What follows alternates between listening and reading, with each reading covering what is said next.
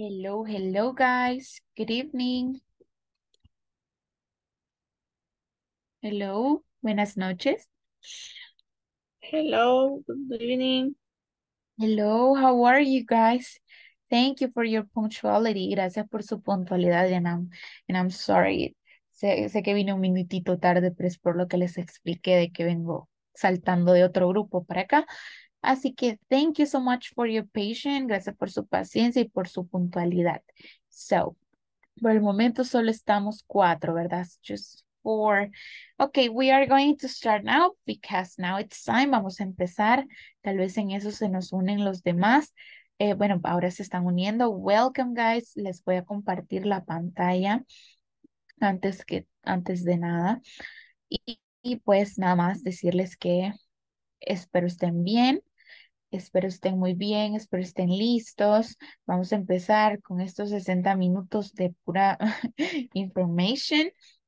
Lo que les quiero decir es que vamos a empezar con la clase y lo que les quería mencionar antes de que no tomarlos por sorpresa, a medida nosotros vayamos avanzando con las clases, ¿verdad? Vamos a ir subiendo nivel en el aspecto de que les voy a hablar más inglés que español. Entonces, ¿cómo vamos a hacer esto?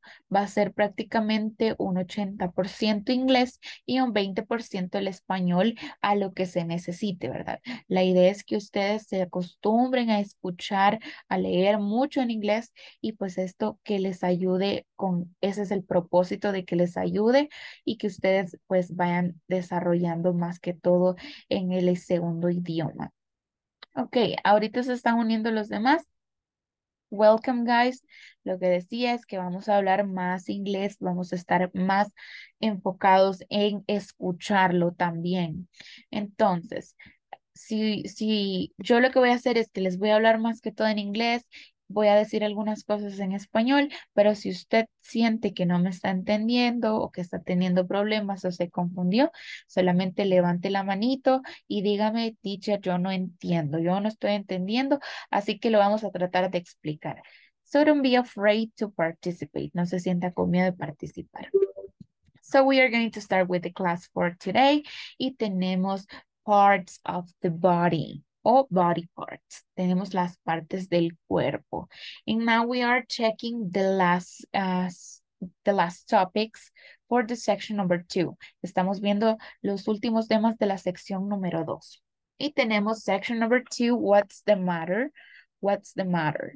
Entonces, tenemos por acá este topic que pueda que sea muy basic, too basic, very common, sea muy común, muy básico, pero es importante porque lo vamos a necesitar in our daily routines when we are for our speak, right? Our speaking and speech. So we are going to start with parts of the body. And of course, here we have the first thing I want you to know. This is the lesson objective. Tenemos el objetivo de la clase. And it says, by the end of this class, you will learn vocabulary for discussing parts of the body. Para discutir o para aprender las partes del cuerpo. So here we have a little illustration. Tenemos una ilustración. And as you can see here, I think he's an actor or something like that. Okay, now we have word per word referring to each part of the body. Tenemos head. It means la cabeza, ¿verdad? And in our head, we have different features. Tenemos diferentes partes del cuerpo. Quiere decir, en nuestra cabeza tenemos el rostro y tenemos la parte del cabello, ¿verdad? So here we have, what do we have in our head? In our head, we have eyes. We have eyes, los ojos. We have ears, nuestras orejas, oídos. We have nose, nuestra nariz. We have mouth, nuestra boca. Tenemos our tooth and teeth. Esto está en singular y este está en plural. Teeth son dientes y tooth es diente. tenemos chin, que es la barbilla, ¿verdad? Tenemos también las partes de nuestros brazos, nuestras extremidades. ¿Qué quiere decir? Tenemos, en nuestro brazo tenemos diferentes extremidades, por ejemplo, desde el hombro, el brazo, la muñeca, la mano. Y en la mano tenemos pues también los dedos. Tenemos los dedos. Bueno, entonces vamos a ver, primero ya tenemos la parte del rostro, tenemos head, que es la cabeza, tenemos hair, que es nuestro cabello, tenemos eyes, nuestros ojos, tenemos ears, nuestros oídos. Acá usted lo puede ver en la ilustración. Acá está en, prácticamente está en singular, o sea, ojo, oído, nariz. Yo se los estoy diciendo en plural, ¿verdad? Eyes, ear, nose. Tenemos mouth, tooth, que diente o dientes, teeth, chin, que es la barbilla. Tenemos ahora en nuestras extremidades. Tenemos, tenemos bueno, en las extremidades vamos a verlo. Tenemos wrist, que es la muñeca. Wrist es la muñeca. Arm es toda esta parte, es toda la parte del brazo. Elbow, elbow es el codo. Elbow es el codo. La tenemos la muñeca, wrist, arm es el brazo, todo el brazo. Y tenemos elbow, que es el codo. Ahora tenemos la parte de acá, la parte más de acá. Tenemos back, la espalda. Back es la espalda. Shoulder, shoulder es el hombro. Shoulder, el hombro. Chest, chest es el pecho. Toda esta parte de acá. Chest. Tenemos stomach. Stomach. ¿Se acuerdan de eso? Se lee como stomach. No vamos a decir estómago, ¿verdad? Vamos a decir stomach. Stomach. Esta C y la H se leen como una K. Stomach. Así. No vamos a decir stomach, ¿verdad? Es stomach. Tenemos acá el estómago, el pecho, los hombros, el hombro, sorry, y la espalda. Now we have here la parte de acá. Tenemos throat, que es la garganta, and we have neck, que es el cuello, cuello, ¿verdad? Toda la parte, toda esa parte de atrás de nosotros, toda esa parte es el cuello, es neck. Pero ¿qué pasa con la parte de acá? Acá la parte es throat, que es garganta, ¿verdad? Throat. Esta es la parte de la garganta. Ok, ahora bien, en las manos, entre los dedos, tenemos todos estos dedos, a excepción de los pulgares. Estos dedos de acá son thumbs, thumbs, son esta palabra. Miren. Eso significa pulgar, pulgar. Tenemos después de ahí tenemos la mano, el resto de la mano, que se dice hand. Esta es la parte de atrás y la parte de adelante, hand. Y tenemos fingers, los dedos, fingers. Entonces, tenemos, así se dividen esas extremidades. Ahora en la parte de abajo tenemos leg, que es la pierna, es toda esta pierna, todo esto. Eso es leg. Ni significa rodilla. Ni, se lee ni, solamente así. Ni, ni. Entonces tenemos la rodilla. Ankle, ankle significa tobillo, el tobillo, ¿verdad? Ankle, tobillo. Y tenemos foot, significa pie en singular. Y feet significa pies en plural. Foot, pie, feet, pies. Y tenemos toes, que son los dedos del pie. Toes, esos son los dedos del pie, ¿verdad? Entonces, si pueden ver, son totalmente diferentes. Si todavía le está costando, como considera que es un poquito confuso, don't worry que tenemos más ejemplos ilustrativos para seguir hablando de las partes del cuerpo, ¿verdad? Hasta ahorita, hasta aquí donde estamos. Do you have any question? ¿Tienen alguna pregunta? Anything? No, teacher, no. No questions. Perfect, porque más adelantito les voy a preguntar. Así que vamos a continuar. Y acá tenemos en general, ¿verdad? Acá lo tenemos más en general. Acá tenemos las partes del rostro, las partes de la cara ya un poquito más específicas. Tenemos part of the face, tenemos hair, en nuestra cabeza tenemos el cabello, ¿verdad? Hair, no se lee hair, se lee hair, hair. Tenemos forehead, forehead, que es la frente, forehead, esa es la frente. Tenemos eyebrow. Eyebrow significa cejas, las cejas. Eyebrows. Tenemos eye, que es ojo. Tenemos ear, que es oído o también la oreja. Tenemos cheek. Cheek, que significa mejillas o los cachetes, ¿verdad? Cheeks. Tenemos nose, que es la nariz. Tenemos mouth, la boca. Recuerde que si tenemos TH se lee hacia bien. Mouth, mouth. Así como en teeth, teeth. Significa dientes, teeth. Tenemos chin, que es la barbilla. Y tenemos tongue, que es la lengua, tongue.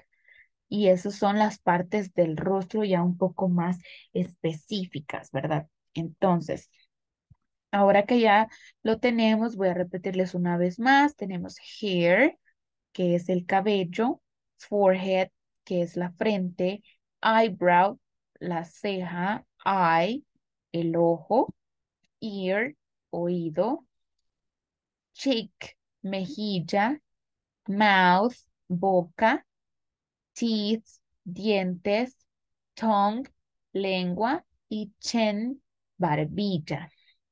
Eso es lo que tenemos. What are we going to do now?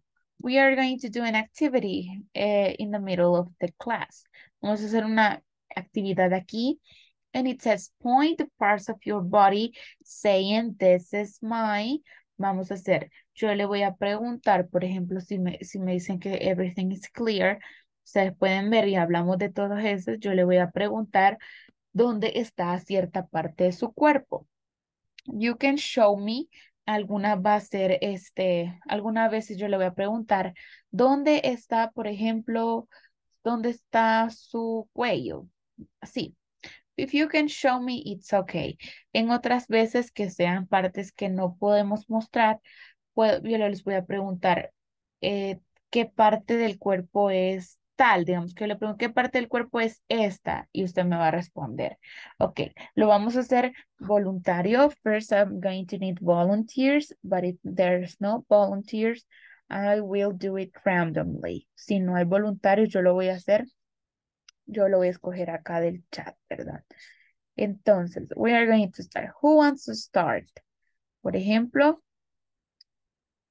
y si yo le pregunto, can you show me where are your, por ejemplo, can you show me where is your forehead? ¿Algún voluntario? Any volunteer? Can you show me where is your forehead?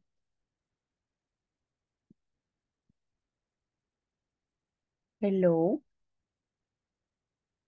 Any volunteer? Solamente veo a 3 personas con la cámara encendida. What happened with the rest? ¿Qué pasó con los demás, Kai? In driving, teacher. Ah, ok, ok. Ok, no problem. Ok, necesito un voluntario, ¿verdad? I'm just asking where is, así como les mencioné, where is your forehead? Este es un ejemplo. ¿Dónde está su forehead? Can you show me any volunteer? Por ejemplo, de los que tienen camarita encendida, let me see. Can you show me? Vamos a hacerlo. Okay, now that we have Misael, I can see you, Misael. Can you show me where is your forehead? Can you show me where is your forehead? Um,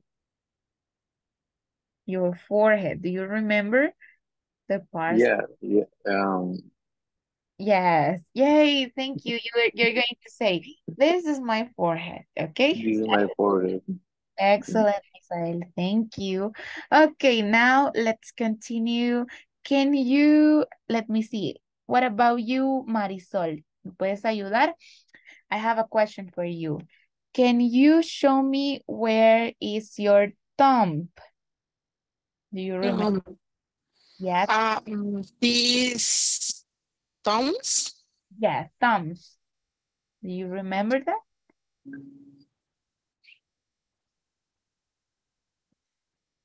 Oh, Yes. Let me show you something. Very good. um, Pay attention. I'm going to show you here and you will need to check where is thumb. Where is the thumb? um, Teacher, everyone can answer or only one?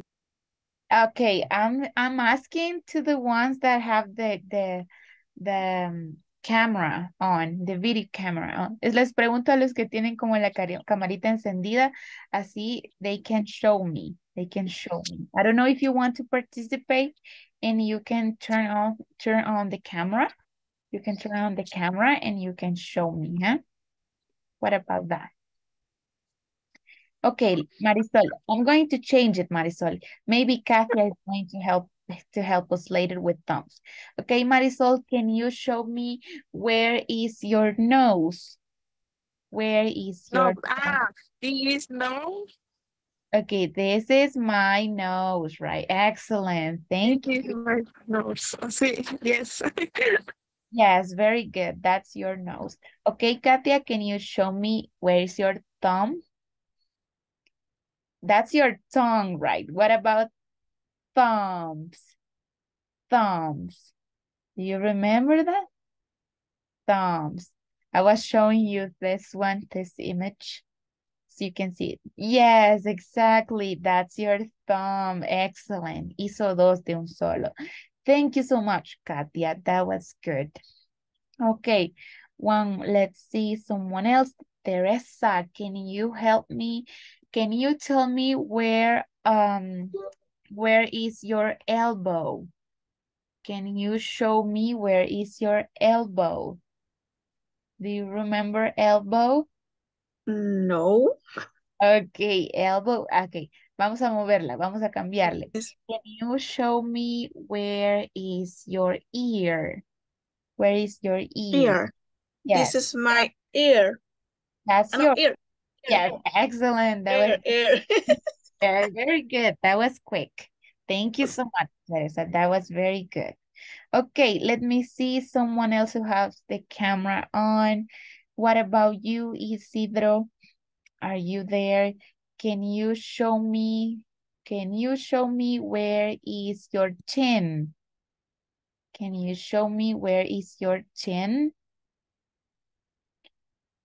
Excellent, very good. Lo que pasa que no lo dijo, ¿verdad? Tiene que decir, this is my chin, right? This is my chin. Very good. Thank you so much. So we are going to do the last one. Vamos a hacer el último. Let me see con quién empezamos, ¿verdad? Con Misael one more time. Misael lo va a hacer dos veces. I'm sorry. Okay, can you show me where is your wrist? Do you remember? Wrist. Where is your wrist? Wrist. Yes. Wrist. Wrist. Yes, wrist. Excellent. This is my That's wrist. excellent. Your watch it's on your In wrist. my wrist. Yes, in your wrist, okay? Okay, thank you so much, guys. That was very good. That was very good. Parece que sí le estamos entendiendo. Necesitamos un poquito más estudiar cada una, ¿verdad? Porque hay unas que las palabras son confusas, but si ustedes la estudian, o sea, lo practican más que todo, you're going to rock it. Lo van a superar, ¿verdad? Okay, guys, we are going to continue. Hasta aquí tenemos alguna pregunta. Do you have any question about those? Okay, if you have any doubt, si tienen alguna duda en cuanto a pronunciación, tenemos esta como, por ejemplo, esta se lee head. Head es cabeza, ¿verdad? Esta palabra que es de las más difíciles, bueno, esta se lee shoulder, shoulder, que es el hombro, ¿verdad? Wrist, esta cuesta un poquito, pero la vamos a decir sin la W, ¿verdad? Wrist, solamente wrist, my wrist. Esta es elbow, este es el codo, miren, elbow, es el codo, right? ¿Y qué es tenemos codos y tenemos rodillas, so, tenemos elbows and we have knees, knees, right? Esta palabra se lee ankle y es tobillo, el tobillo, ¿verdad? Ankle. Tenemos thumbs, esa es la diferencia, miren, entre tongue, esta de acá, y thumbs, que cuando yo posiciono la lengua entre los dientes y les digo thumbs, es porque lleva TH. Entonces sería esta palabra, right? Si yo les digo tongue, tongue, no estoy posicionando entre medio de los dientes, significa que estoy diciendo tongue, ¿verdad? Entonces así. Tenemos esta, pueda que se confunda, ¿verdad? Es hair, hair, hair, forehead, eyebrow, eye, cheek, mouth, ear, nose, teeth, chin, and tongue. Así. Esas son las partes del cuerpo y de hecho hay partes más un poquito específicas, pero ahorita vamos paso a pasito. Yes, tell me, Misael. Teacher, espalda sería solo back. Yes, back. En este caso, como nosotros tenemos, ¿verdad? Decimos a veces la columna, ¿verdad? Decimos la espalda baja, la espalda alta. Entonces tenemos upper, así les voy a escribir acá, miren, les voy a escribir en el chat. Upper back es espalda alta, es la parte de acá. Or back. Lower back es la espalda baja, es esta parte. ¿Y cómo se dice espalda en general? Back, solamente back. My back, Eh, espalda, ¿verdad? Y así. Y digamos, la parte de acá sería solo chest o chest. Es chest. Es my Chest. chest es la parte de esta parte, miren. La parte de las clavículas aquí. Es el pecho, ¿verdad? Chest. Ya el resto podemos decir breast, que es parte femenina, ¿verdad? Breast. Y ya para for male sería chest only. Para los caballeros, right? Males. Thank you. You're welcome. That was a good question. Entonces ahí tenemos la espalda alta, la espalda baja y y espalda en general, ¿verdad? Entonces, so what do we have here? Ahora tenemos ailments. Okay, just allow me, let me show you something before we finish because estoy chequeando su asistencia. Una consulta. Yes, tell me. ¿No? ¿Cómo se pronuncia hombro? ¿Podría repetirlo, por favor? Yes, of course, con gusto. Se pronuncia shoulder, shoulder. Shoulder. Yes, shoulder en singular, o sea, hombro, y shoulders es hombros. Shoulders, hombros, ¿verdad? Sí, así. I don't know if you Thank want you. me to repeat one more time. It's okay for you. ¿Está bien así? Yes. Okay, there we have shoulders, shoulder and shoulders. Okay, guys, now we have this topic. I did it. Let me see. Yes, un poquito, ¿verdad? Now we have this topic and we have ailments. Ailments. ¿Alguna vez han escuchado esa palabra? Ailments. Bueno, significa dolencias, dolencias, padecimientos. Esos son los ailments. Se pronuncia ailments, ailments. And it is referred to the body parts. It's referred to the body parts. And now here we have ailments related to body parts. An illness, typically a minor one. ¿Qué quiere decir esto? Illness significa enfermedad. Entonces tenemos padecimientos o dolencias relacionados a las partes del cuerpo. And there we have tenemos ailment, tenemos an illness, typically a minor one, una enfermedad, típicamente una pequeña, o sea, una dolencia. No son enfermedades como enfermedades grandes, ¿verdad? Sino que son padecimientos o dolencias que pueden ser temporales. Entonces, and here we have ailment, it means padecimiento, dolencia, and we have illness, it means enfermedad. Entonces, acá tenemos relacionado al tema, related to the topic, what's the matter? What's the matter? Entonces tenemos acá los diferentes tipos de ailments. Those are ailments. As you can see here, we have different. We have 1, 2, 3, 4, 5, 6, 7, 8, 9, 10, 11. Okay, we have 11 ailments here. And here we have, as I mentioned, it is like an illness, but it is just a minor one. It is for a short time. Because if we have illness for a long, long time, it means that it is not an ailment, right? No es un ailment si dura demasiado. So here we have a backache. Here we have, what is the pronunciation of this word? This word is pronounced as ache, ache, and it means pain. Eso significa dolor y se pronuncia ache, S-H. Entonces, we have backache, backache. And what does it mean? It means dolor de espalda, backache. Entonces, ahora que ya sabemos que esto, ache, significa dolor, vamos a continuar con el resto. So here we have a backache, es un dolor de espalda, ¿verdad? Tenemos an earache, earache, dolor de oído, earache. We have an earache. Tenemos a headache, headache es dolor de cabeza, headache. Acá tenemos una curiosa, miren, porque les dije que stomach, esto se pronuncia como una K, entonces diría stomachache, stomachache, así, stomachache. Y tenemos a toothache. Stomachache significa dolor de estómago, ¿verdad? Stomachache. Tenemos toothache, toothache, que significa dolor de diente o dolor de muela, ¿verdad? Toothache. Tenemos a cold, que es un resfriado, cold. Tenemos a cold, que es un resfriado que usualmente es como que un poquito como les digo, nada más de humedad en nuestras fosas nasales y eso, e irritación en la parte de acá. Es como a cold, es un resfriado. Tenemos a cough. Esta G y la H se pronuncian como F, hacen F, como cough, cough, a cough, y significa tos, cough. Tenemos a fever.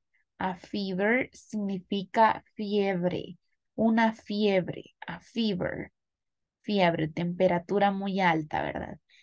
Tenemos the flu.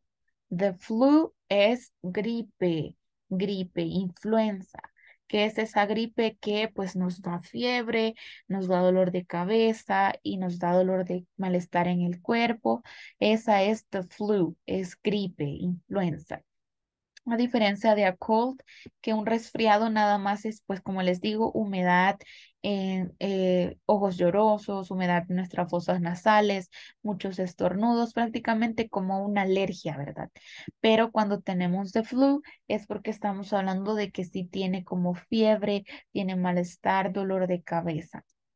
Entonces, tenemos sore eyes, ojos irritados, así, sore eyes. Y tenemos garganta irritada, sore throat, a sore throat, garganta irritada. Hasta aquí, guys, do you have any question? ¿Tienen alguna pregunta hasta ahí? No questions, right? Ok, vamos a practicar pronunciation. Ok, vamos a ver. Les voy a preguntar, casi todas llevan esa ache. Entonces, I want to hear from you your pronunciation. How do you pronounce those words? Okay, I'm going to ask to the first one in my list. Voy a preguntarle a la primera en mi lista, así como ya se los leí, ¿verdad? Yo se los leí y le voy a decir, can you help me to read this word? Esta palabra, digamos. Entonces, y así vamos a ir. Lo voy a hacer en el orden que los tengo por acá. So, Maribel, can you help me to read the first one? Can you help me to read the first one? Sería ache, Yes, ache, yeah, a backache, a backache. oh, a backache, Yes, yo se los leo así, ¿verdad? Yo se los leo como pausado, pero después se los leo de corrido, a backache. Así lo vamos a a, decir rápido, de corrido, ¿verdad? A backache. a backache. Excellent, that's very good pronunciation, Maribel. Thank you. Ok, ya tenemos la primera. Let's move with Marisol. Marisol, can you help me to read the second one? Can you help me to read this one? Um, um, ¿cómo se? No, no sé. Okay, let me help you. No Acá, pronunciation. okay, let me help you. Tenemos ear, Ear, ache, ache. ear, ear, eight. Yes. Now we're going to do it faster, ¿verdad? Lo vamos a hacer de corrido. An earache. Earring. Excellent. An earache. Very good. Thanks. Thank you, Marisol. Okay, let's move with Misael. Misael, can you help me to read the third one? Headache. A headache, ¿verdad? A headache. Very good, Misael. Thank you. Headache. Si se fijan, esa palabra se pronuncia ache, ache, para que no nos confundamos, ¿verdad? Entonces, thank you, Misael. Let me see number 4. Teresa, can you help me with number 4? Stomachache.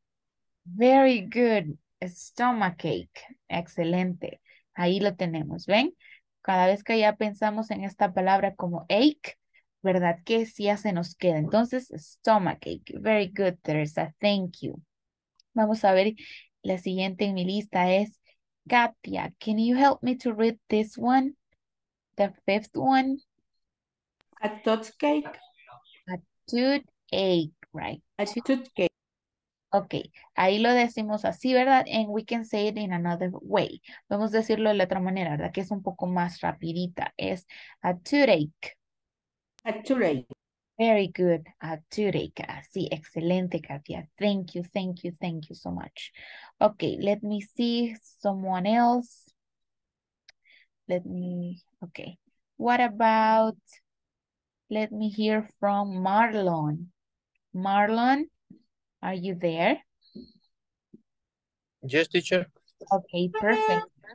Can you help me to read this one? ¿Me puedes ayudar a leer esta de acá?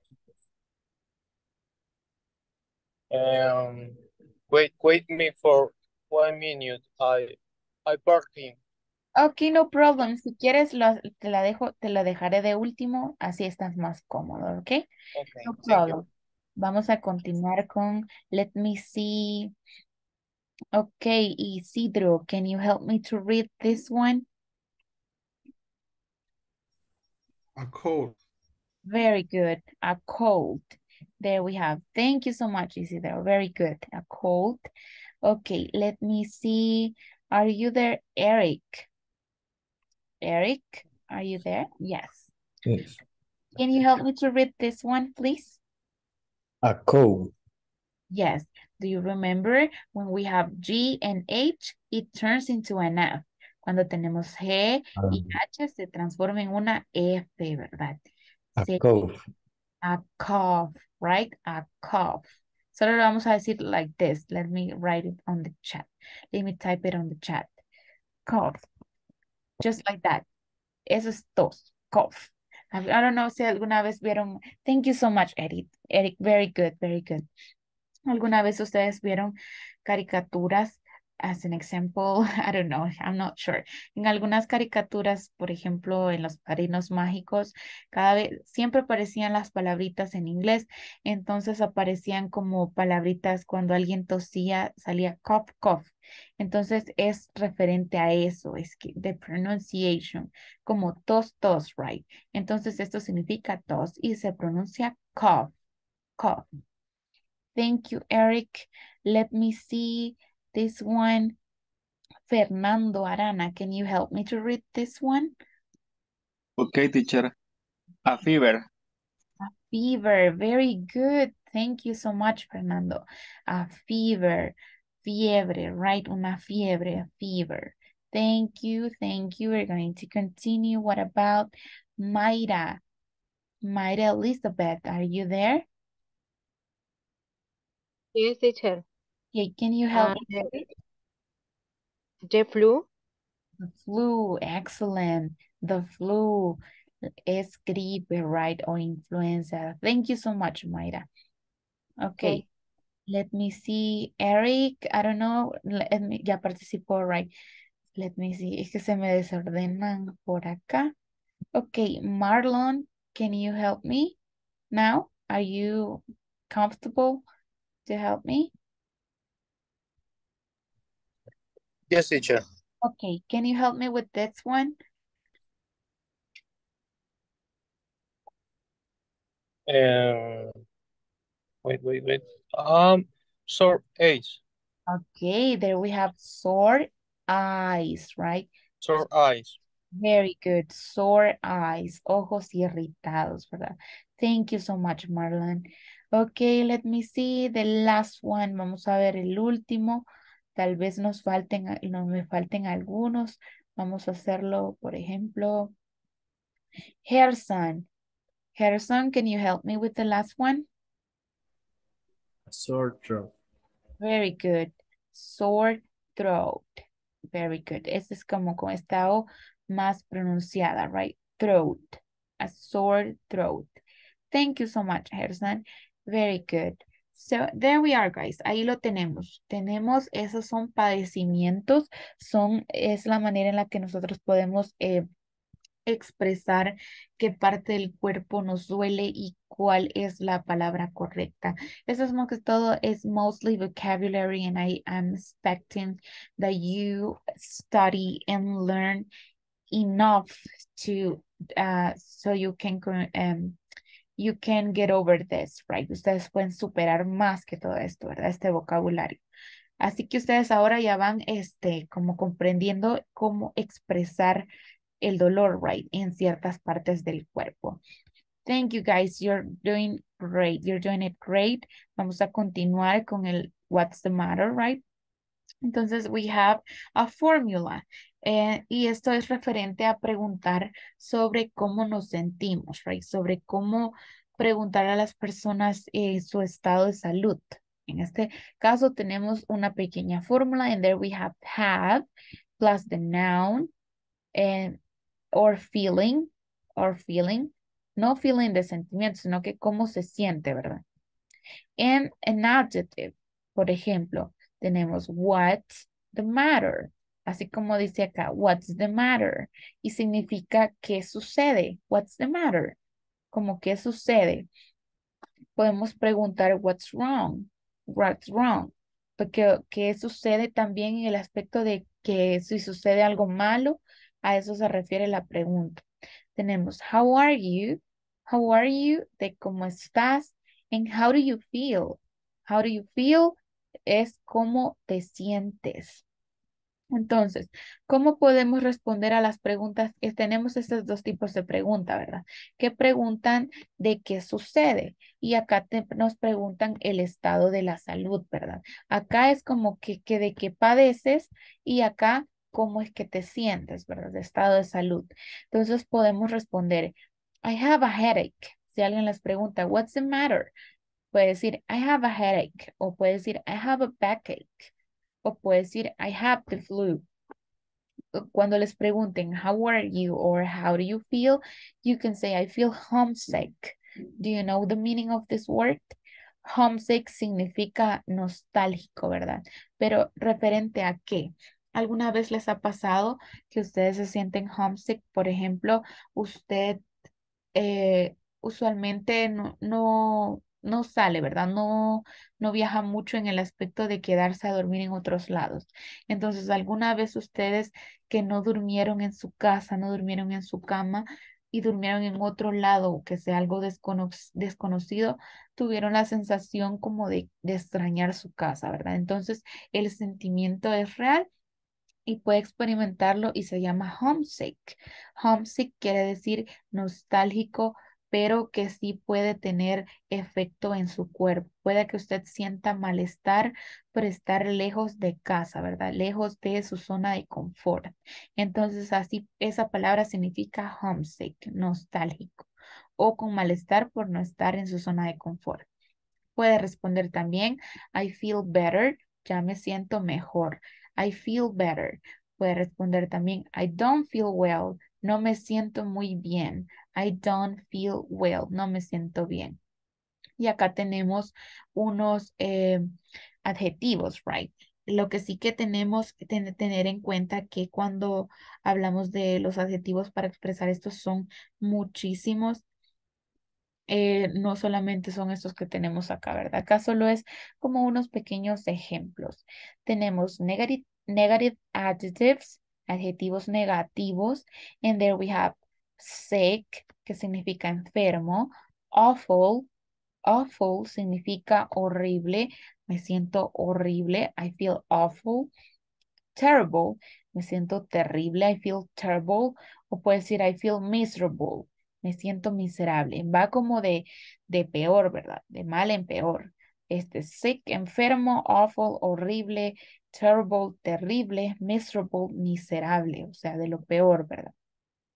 Tenemos positive adjectives, adjetivos positivos. Para estos tenemos fine, bien, I feel fine, great, I feel great, me siento grandioso, me siento muy bien. I feel terrific, me siento bastante bien. And I feel fantastic, me siento fantástico, fantástica.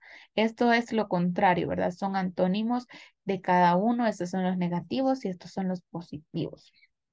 So, what do we have here? Acá tenemos una pequeña fórmula de lo que yo les digo. Es la fórmula que les enseñé acá. Entonces, tenemos por acá lo que les dije, que de qué es lo que sucede, así como what's the matter, y acá de cómo te sientes. Aquí, ¿qué sucede? ¿Cómo te sientes? Entonces, acá tenemos la forma para responder. Tenemos una fórmula que contiene elementos como subject, we have or has, we have a, and we have noun or el ailment. So what does it mean? If we have for example, the subject, okay, the element subject, there we are, I. Then we're going to place the correct auxiliary verb for the subject. What is the correct auxiliary verb for I? Is have. I have. Then we place the letter A, and then the ailment. I have a headache. You have a backache. She has a toothache. He has a cold. Así. Esa es la manera en la que podemos expresar el padecimiento, ¿verdad? Here we have another example que no utilizamos la letra A. Estas son las excepciones. No utilizamos la letra A, ¿verdad? And there we have para esas dos. I have sore throat. I have sore throat. And then we have I have the flu. No vamos a utilizar la A en esas ocasiones. So, what do we have next? Acá tenemos sobre sentirse, cómo responder a esa pregunta de how do you feel or how are you, refiriéndose a su salud, ¿verdad? You can answer subject plus the feel and plus the adjectives. I feel, por ejemplo, sick, el adjetivo, ¿verdad? I feel sick. Me siento enfermo o enferma. She feels la S porque tenemos tercera persona, ¿verdad? Y a todos los verbos en presente simple, en tercera persona se le agrega la S. That's really important. She feels awful. Ella se siente horrible. You feel terrible. Te sientes terrible. He feels fantastic. Él se siente fantástico. We feel great. Nos sentimos grandiosos. Muy bien. So those are the different ways to give an answer to those questions. And there we have the common medications. Acá tenemos los medicamentos más comunes para estas situaciones, ¿verdad? For those situations, for those ailments. We have different medication. As you can see here, we have an antacid, we have aspirin, we have muscle cream, we have cough syrup, we have cough drops, we have cold pills, we have eye drops. Okay. So what are we gonna do? Vamos a ver. Have you ever seen a medication just like this? ¿Alguna vez han visto antiácidos? Do you? Have you ever? Yes. Yes, Yes, right. teacher. Excellent. So maybe you have an idea for what is this for. Tal vez usted ya tiene una idea para qué son, ¿verdad? Los antiácidos.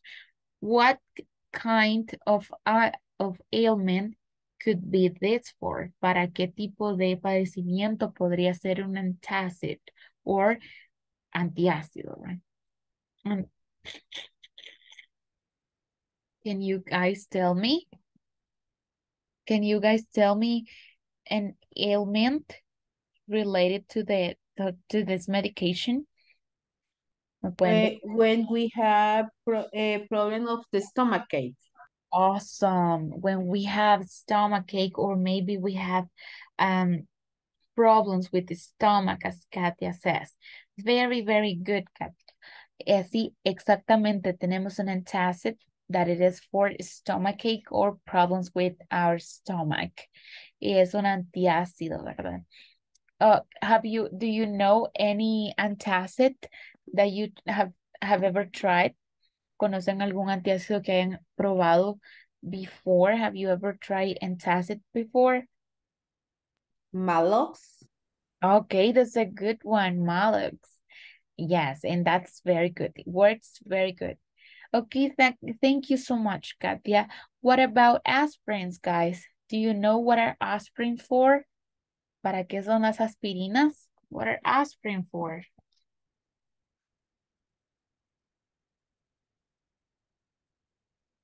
Do you know? Do you know what are aspirins for? I had cakes, creo. Hot cakes. Very good. Very good. Okay, tell me, Marisol. Tell me. Yes? I can hear you, Marisol.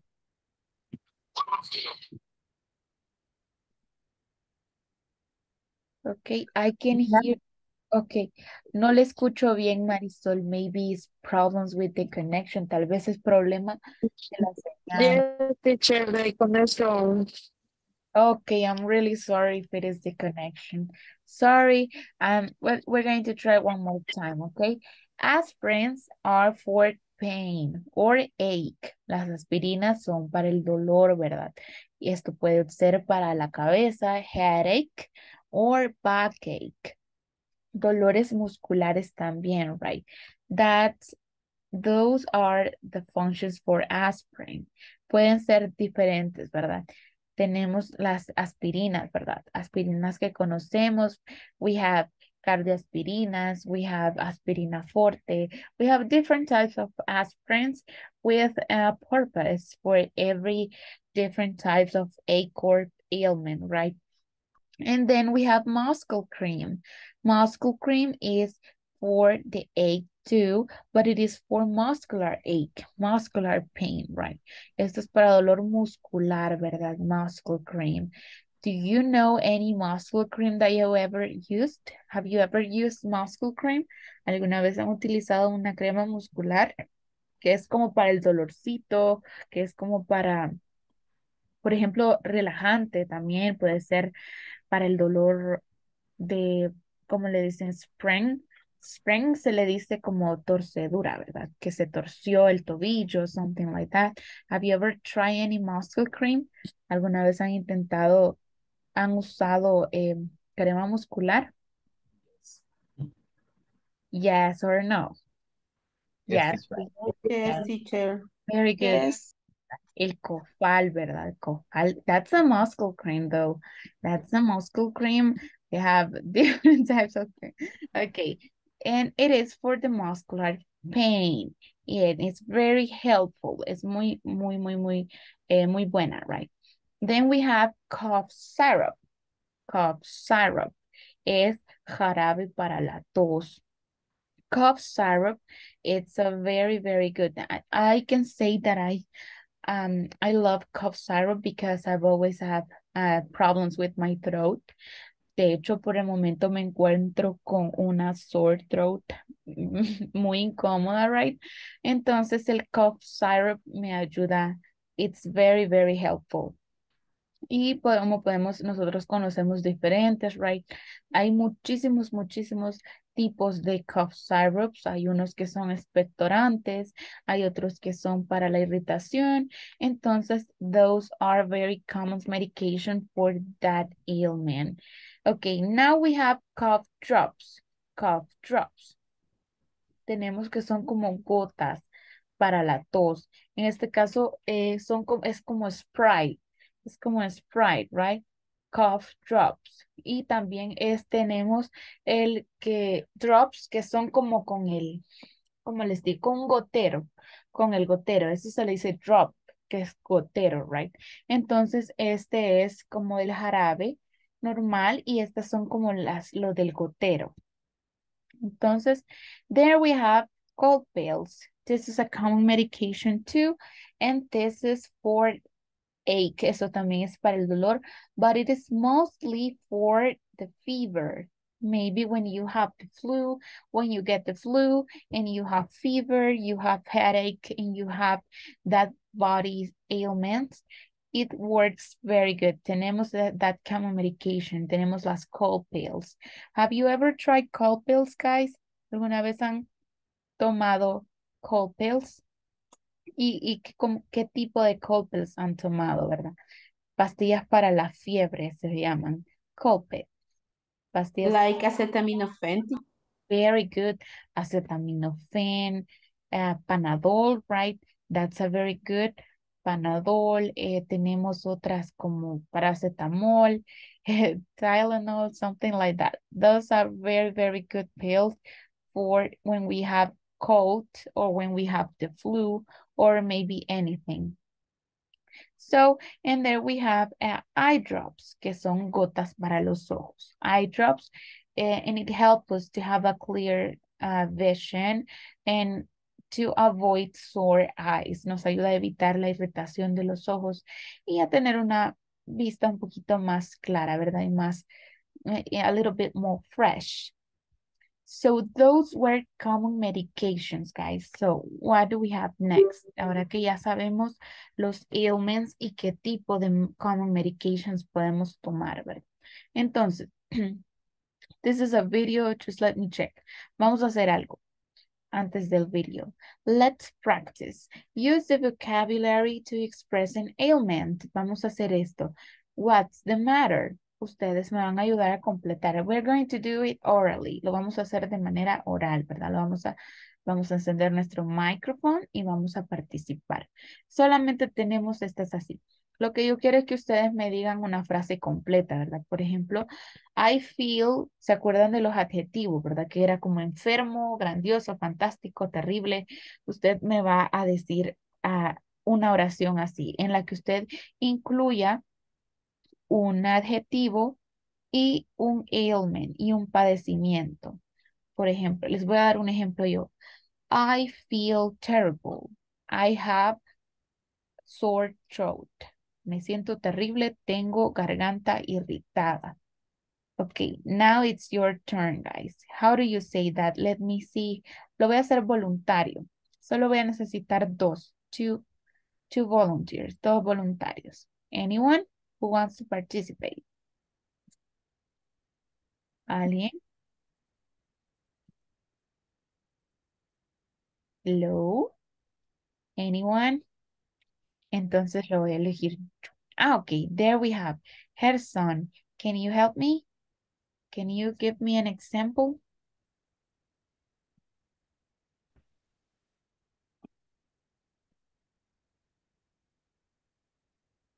Hello? Hola. Okay, yes, I can hear you. Sí, ok. Yes. Perdón, que tengo algo inestable en la red. Oh, I'm sorry, I'm sorry. Ok, Gerson. Ahí so, bueno, levantó la manito. Es dar un ejemplo. Por ejemplo, tenemos I feel, va a utilizar un adjetivo, así como lo que les dije, sick, fantastic, terrible, y va a utilizar un ailment en esta parte de acá, o sea, un padecimiento. Así como le di el ejemplo, I feel terrible, I have sore throat. Así vamos a hacer un ejemplo. So, can you help me with that?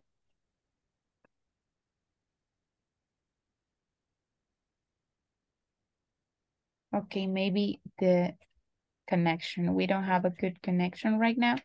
So let me try one more time. Okay, Mayra, help me. Go ahead. Um, I feel terrible. I have a stomachache. Very good. I feel terrible. I have a stomachache. So this is the other one. What medication do you take? Esa es la otra pregunta. ¿Qué medicamento tomas when you have a stomachache? What do you think? Do you remember this? What medication do you take when you have a stomachache? Do you remember? Aquí puede ser cualquiera, any volunteer, cualquier voluntario. ¿Verdad? What medication do you take when you have a stomachache? Usually I take antacid. Very good, antacid, right? Antacid, excellent, Katia. Someone else has a different medication? ¿Alguien más tiene algo diferente? No one. Maybe we all take antacid, right? Very good. Thank you, guys. Vamos a hacer una más. Let's do it one more time. Vamos a hacer lo mismo. I feel la y va a decir I have el padecimiento, ¿verdad? Bueno, vamos a preguntar otra vez. What medication do you take when you have that ailment? Okay. Who wants to participate for the last one? ¿Quién quiere participar para el último? Okay, Misael, tell me. Go ahead. I feel awful. Okay. I have backache.